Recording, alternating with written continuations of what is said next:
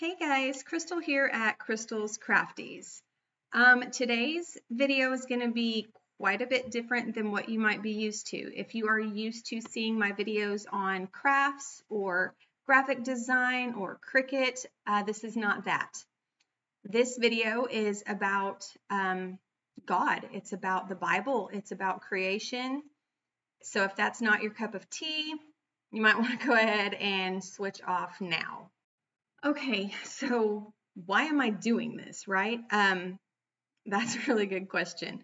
I've never done anything like this. This is not my wheelhouse. This is not something I've ever felt like I wanted to do, but this is something that I have been told to do. And when God tells you to do something, you just do it. I've learned that you just do it.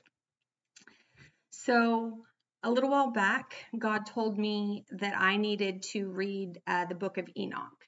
And it's just something that he was impressing on me. And I'm like, I don't know about that. Like, I've been taught in all of my theology and, just everything that I know as a Christian says, if it's not in the Bible, it's not for you. You don't need to know it if it's not in the Bible. God has provided everything you need in the Bible. And that's what I had based everything off of. That's what I was holding to. But he just kept impressing on me, read the Book of Enoch, read the Book of Enoch, read the Book of Enoch. And so I did. I mean, you don't argue with God. I'm not sure if you've ever tried to, but it doesn't go well. You don't tell him no.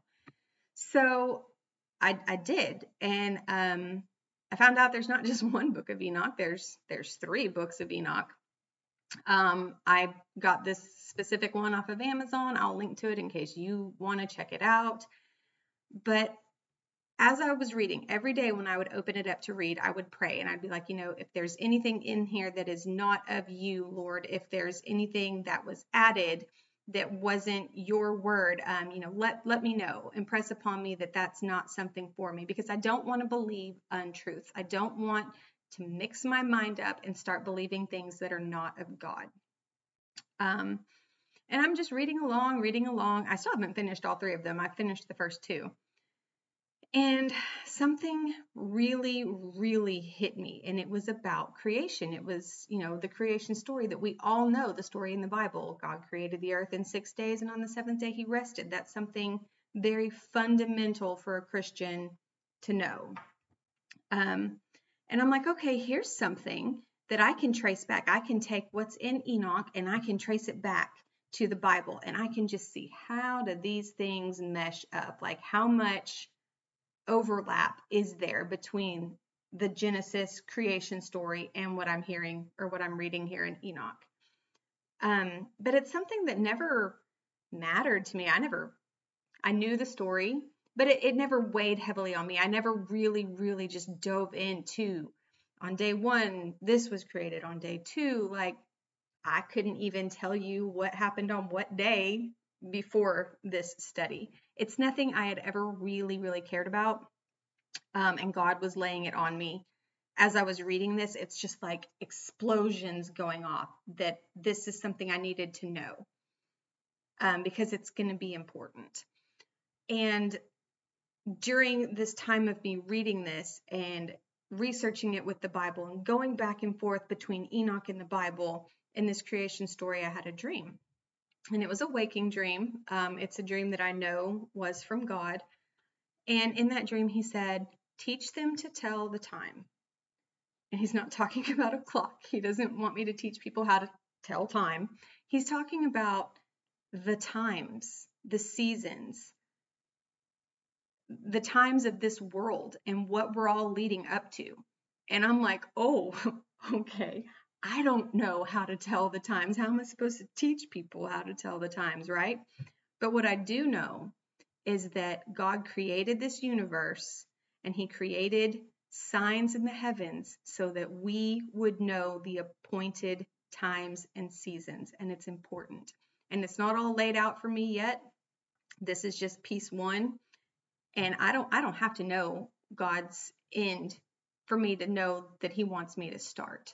I don't have to know what all I'm supposed to do along the way. I just have to know step 1.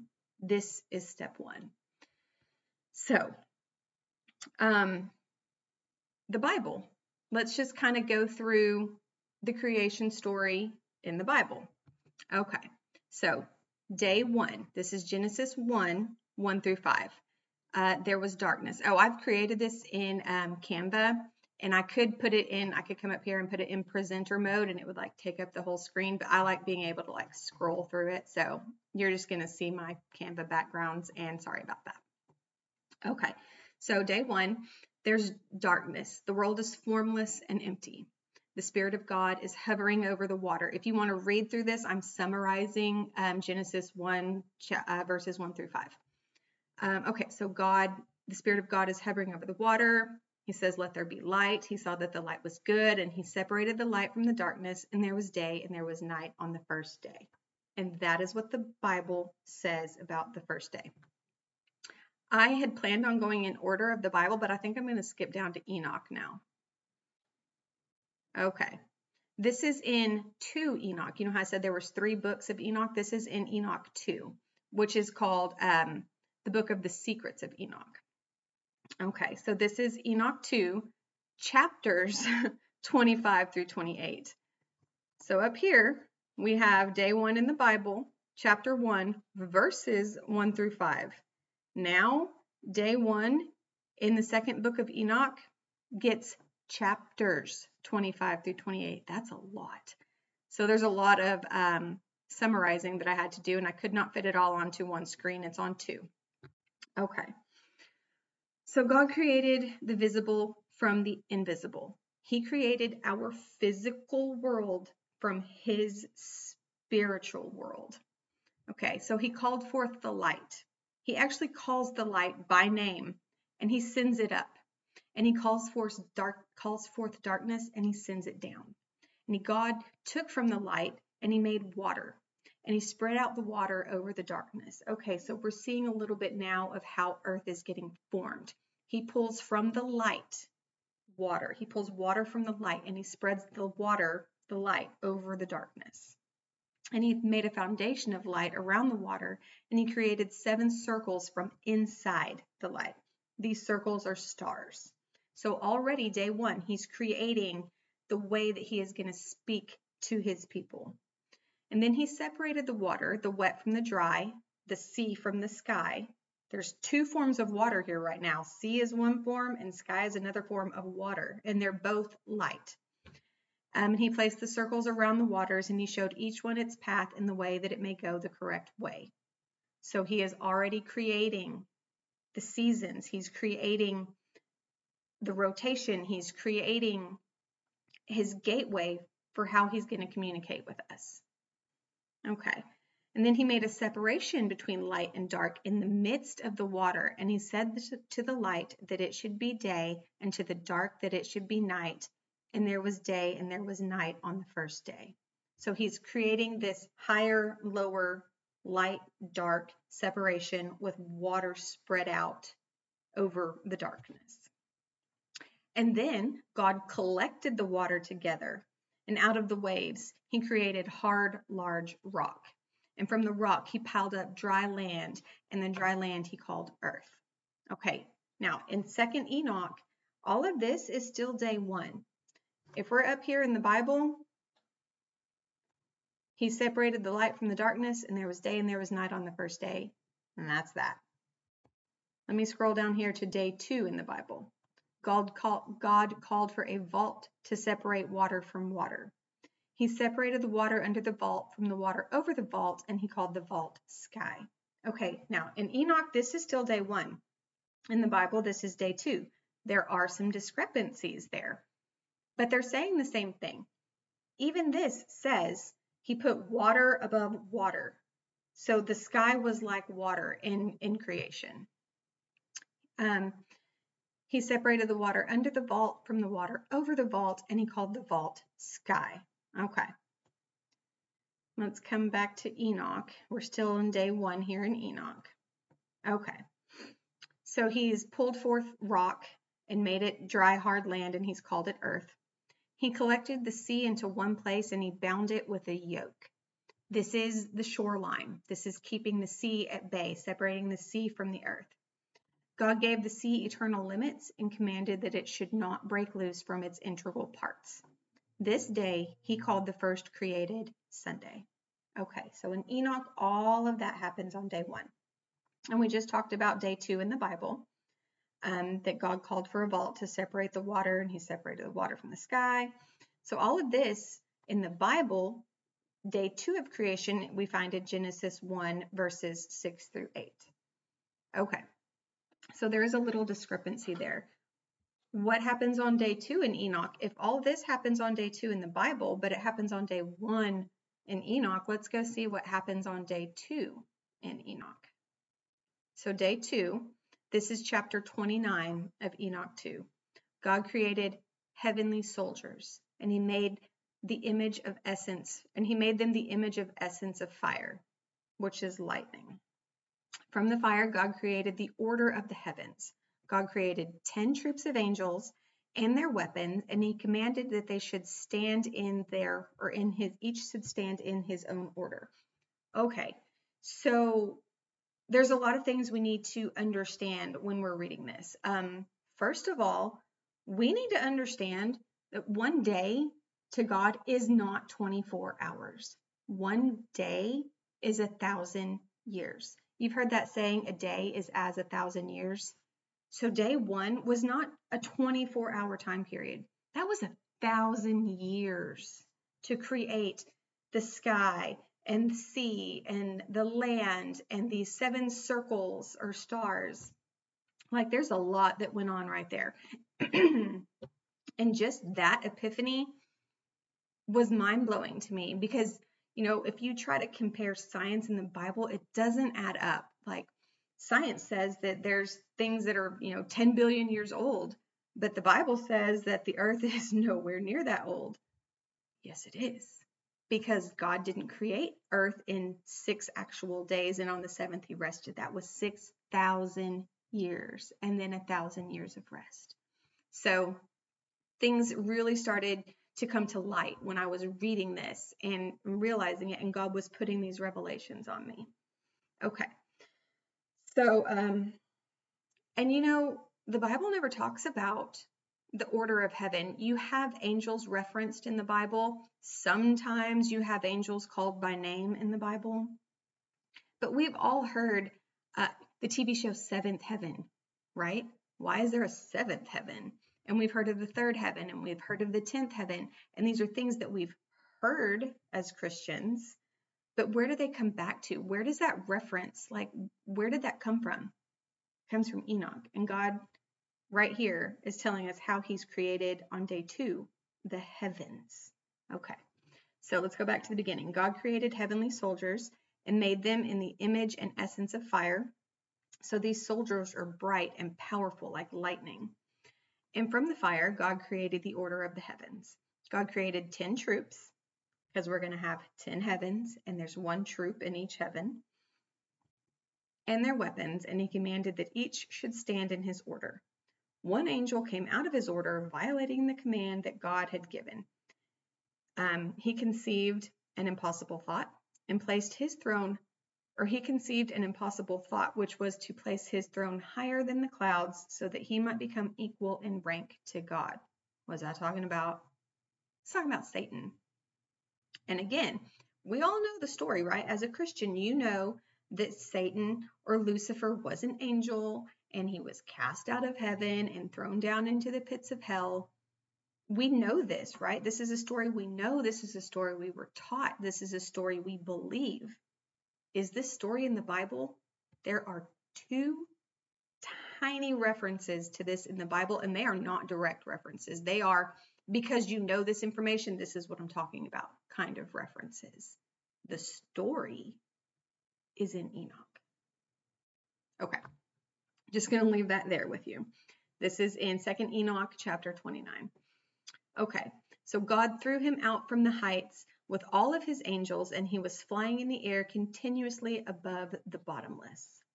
So God cast Lucifer out of heaven along with all the angels that followed him, and they're just kind of floating around above what's going to be the earth, but it's not the earth yet. God has created the light and the darkness, and he has created the water. Okay.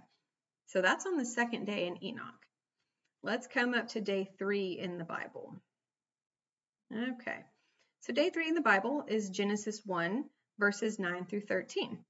God gathered the water together so dry ground could appear, and he called the dry ground land, and he gathered the waters into sea. And God said, let the land provide vegetation and seed and trees and bear fruit. Okay, so in Enoch, day 2, we had the waters gathered together and the land separated. The Bible has that on day 3 because we know in Enoch, day 2, God created the heavens, which the Bible doesn't tell us. Okay. So, and then it says, he laid, God said, let the land provide vegetation and seed and trees to bear fruit. Okay, let's come down to Enoch, day 3. Okay, so this is Enoch, chapter 30. I don't know why I put a 1 after that. Okay, it's going to be 1 through 3. Sorry. Okay, so on the third day, God commanded the earth to make and grow great and fruitful trees and hills and seeds to sow. And God planted paradise and enclosed it and placed armed guards in the form of flaming angels. Here we are, his lightning angels again. And in this way, God created renewal, plant growth. Something dies and then grows back. So on day 3, we also have vegetation and plants and seeds, and those two things are lining up. Okay. So let's go to day 4 in the Bible. So here we are, day 4, Genesis 1. We're still in chapter 1 of Genesis, verses 14 through 19. God said, let there be lights in the vault of the sky to separate day from night. Let them serve as signs. Now we just talked about God has created signs for us. I said in the very beginning, he said, teach them to tell the time, and we're doing this through signs. I want to pause and tell you what time I'm in right now. Today is March 30th of 2024. Yesterday was Good Friday. Yesterday was the day that our Lord and Savior Jesus Christ was crucified on the cross. And tomorrow is Easter, the day he will arise again. That 3-day time period there. In just a little over a week, we are about to have a solar eclipse. I live in Texas. I live in a part of Texas where I will be in the path of totality, and I will be able to view that totality for over 3 minutes. So for God to tell me, you need to teach them to tell the time, and then for God to sit here and show me literally where I live in my physical location, I'm going to see this. And there's not many people that are going to get to witness this. Hundreds and hundreds of thousands of people are coming to Texas to view this. And I just happen to live here in this time, in this day, in this age. Okay. Did you know that when Jesus was crucified, there was a solar eclipse? It said the earth went dark. That was an eclipse. That was a 3-day time period. From the day Friday that he was crucified to Sunday when he resurrected. Now, the eclipse obviously didn't last that long. It was just during the crucifixion. But the timing of right now and another eclipse and it being Easter, that just really resonates with me. God's talking to us through these signs. Let them serve as signs. God created lights in the vaults of the sky to separate the day from night. I'm sorry, is that not a sun? A light in the vault of the sky to separate from day and night? And he wants it to serve as a sign. And he used that sign during his crucifixion to speak, during Jesus' crucifixion, to speak to the world. You know when else he used it? The story of Jonah? Jonah's someone else who tried to not do what God told him to do. It's really funny when you try to fight against God. You can be like, no thanks, not gonna do that. And God's like, you are. You may take a little discipline to get you there, but you're gonna do it. So Jonah told God no. Jonah wanted God to go to Nineveh. Jonah was a Jew, and the Jews hated the Ninevites because the Ninevites had tried to destroy the Jews. They had killed hundreds and thousands of Jews in really brutal, horrific ways. Read your Bible. It wasn't pretty. And so God tells Jonah, a Jew, to go to Nineveh, his enemy, and tell them to repent so they can be saved. He says, repent so I won't destroy Nineveh. This is what he tells Jonah to tell the Ninevites. And Jonah's like, no thanks, God. Let them burn, right? That's what Jonah's thinking. He's like, yeah, no, that's not me. I'm not your person. And Jonah flees, and God puts him in the belly of a whale for 3 days. And when Jonah finally says, all right, I'll go, I'll do it.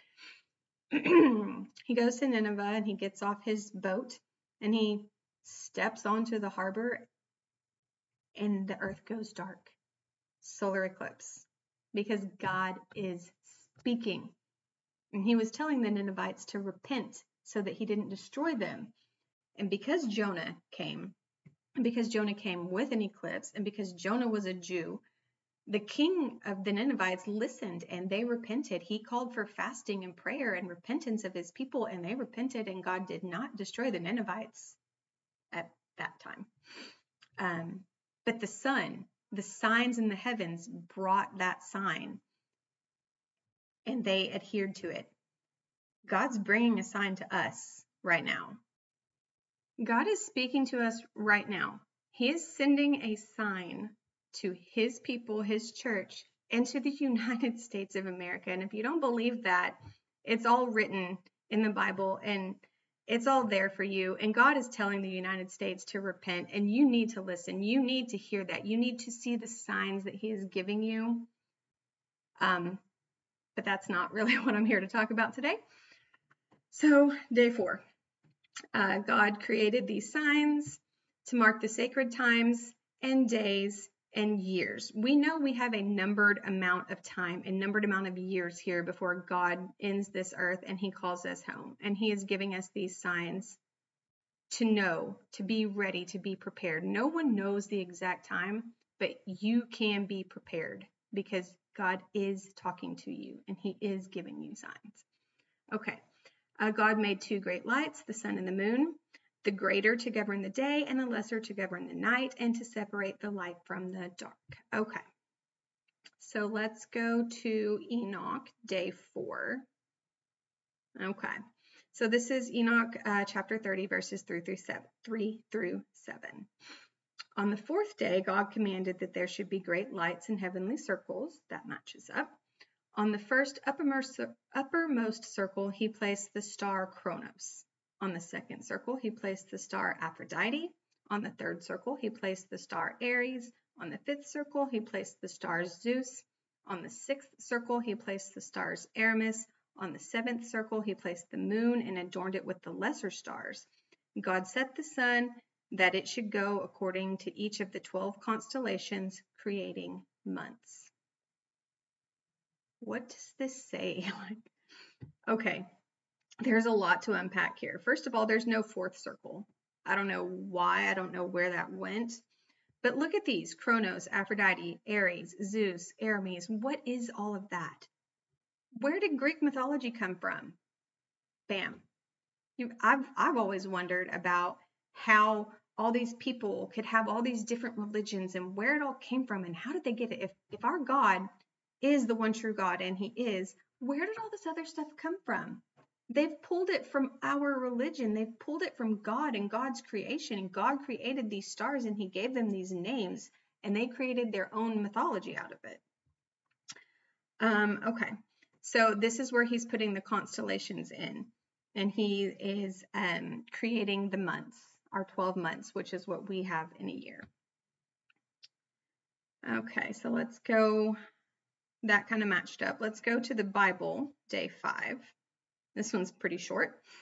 So on day 5 of creation in the Bible, Genesis chapter 1, verses 20 through 23, God filled the sea with living creatures, and he let the birds fly above the earth, and God commanded them to be fruitful and multiply.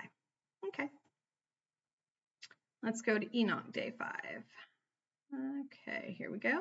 So this is Enoch 2 Enoch chapter 30, verse 8. On the 5th day, God commanded the sea that it should bring forth fish and feathered birds of many varieties and all animals creeping over the earth, going forth over the earth on 4 legs and soaring in the air, of male and female sex, and every soul breathing the spirit of life. So it says the same thing. He put, the fish in the sea and the birds in the sky. But he's saying that he's giving these animals souls. That's something us Christians don't believe. We don't believe that animals have souls. But according to Enoch, they do. And this is not the only place in Enoch that it mentions this. It also says that God calls up the souls of all the dead animals and he reserves them for the day of judgment. And if you've harmed animals in a malicious way, not just for food, those animals are going to be there on that judgment day and you're going to hear from them. That's just according to the Book of Enoch. You can take that or leave it. Okay. So day 6 in the Bible. Okay, so Genesis 1:24 through 31 is day 6. God called forth the land to produce living creatures, livestock, and wild animals. God said, let us make mankind in our likeness. Again, I'm pointing this out because the Holy Trinity is referenced from day 1. God didn't say, let me make man in my image. He said, let us, the Holy Trinity, God, Jesus, the Holy Spirit. Let us make mankind in our likeness so they may rule over the fish and birds, livestock, and wild animals. And he created them male and female, and he commanded them to be fruitful and increase in number and to fill the earth and subdue it and rule over every creature. The end. And on the 7th day he rested. We all know that. So I didn't even put the 7th day in here. All right, so let's go to day 6 in Enoch.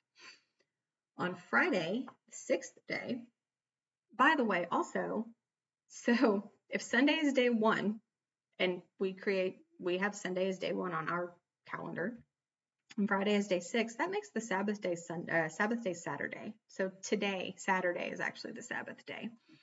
Okay, so on Friday, the 6th day, God commanded his wisdom to create man from 7 consistent applications: flesh, blood, eyes, bones, intelligence, veins, and hair. Veins and hair would be 1, and his soul. Okay, so we've got the same thing, but you'll notice as we're going through this, a lot of it is the same. But the Bible is very this. And Enoch is very this and all of that. This and all of that. It expounds. It just gives way more depth and insight.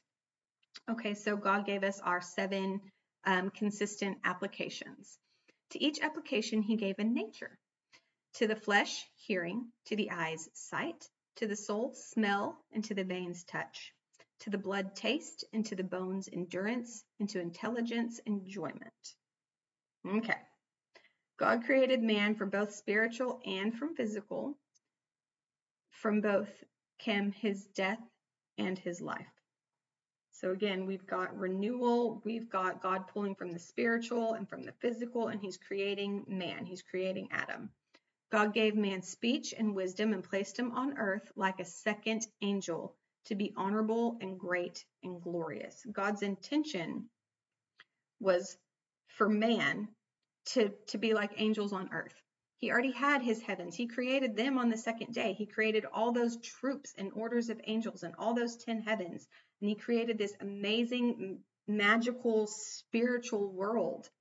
And then he wanted to replicate that on earth. So he created man to be like his angels to rule on earth. Still day 6 here. This is 2 Enoch chapter 30, verses 12 through 16, and then chapters 31 and 32. So this is a lot being kind of condensed here. So God appointed man to rule over the earth. God showed the man 2 ways, the light and the darkness, and he told him this is good and that is bad. Light is good, dark is bad. God called the man Adam. God put the man to sleep, and while he was asleep, God took a rib from him and created a wife so that death may come to him by his wife, and her name was Eve. I'm a woman. I don't really like that, but God had to bring death. To every life has to have death. There has to be an end. God had to bring in death. He brought it in through sin, and sin came in through Eve. Women were created to be the downfall of man. Sorry. Okay. So God made the heavens open to Adam so that he may see angels singing and see the lights without the shadows. So in the beginning, when Adam and Eve were in the Garden of Eden, they could look up and they could see the heavens and they could see all that magic, and they had a direct face-to-face relationship with God. And Adam was 5.5 hours in paradise, which was 5,500 years. And then on the seventh day he rested, or that other 1,000 years. Okay, so why is all of this important? Why do we need to know this? We need to understand the beginnings, and we need these expanded views because of everything that's going to come. You need to know that the Bible is talking to you and telling you and pointing you to the future. Even these books of Enoch, which were written well before the Bible, they spoke of the judgment day. They spoke of Revelation. They spoke of all of the things that are to come. They spoke of, Enoch tells of Noah. Noah is Enoch's great grandson. And he told him, hey, dude, you're going to build this boat and you're going to reproduce and save the earth because God's going to destroy it, or save mankind because God's going to destroy the earth. All of that's in Enoch. Enoch is really, truly amazing.